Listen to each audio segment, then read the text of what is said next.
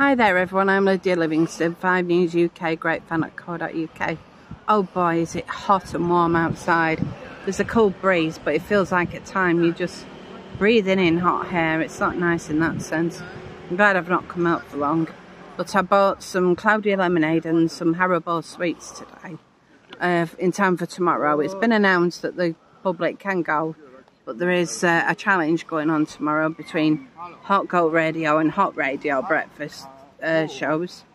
I think probably along the lines of how many goals they can score. It's at a gym, Footy Lab gym in Branksome, and we're going to pop down there and just see how it goes. You know, I'm going to really enjoy that. I mean, these two, Carl Davis and Sparky, my favourite, are Not Go Radio.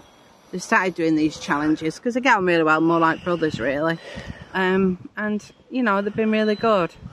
And I'm going to be watching, and I hope the lemonade and the sweets will be alright. I'm not sure if the gym would approve though in that sense, but I'm going to keep my fingers crossed, and I'm going to look forward to tomorrow. Also, as I say, my partner's working a night shift that night, so I'll only be out for a couple of hours, but I can hardly wait to see who wins. Will it be Sparky?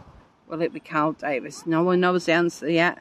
I don't know the answer yet, but maybe these little refreshments will help them, and I'll have a good day.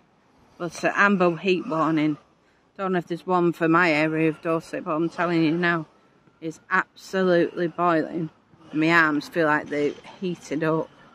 But anyway, enjoy the rest of your day, and don't do anything I won't do, everyone. Bye.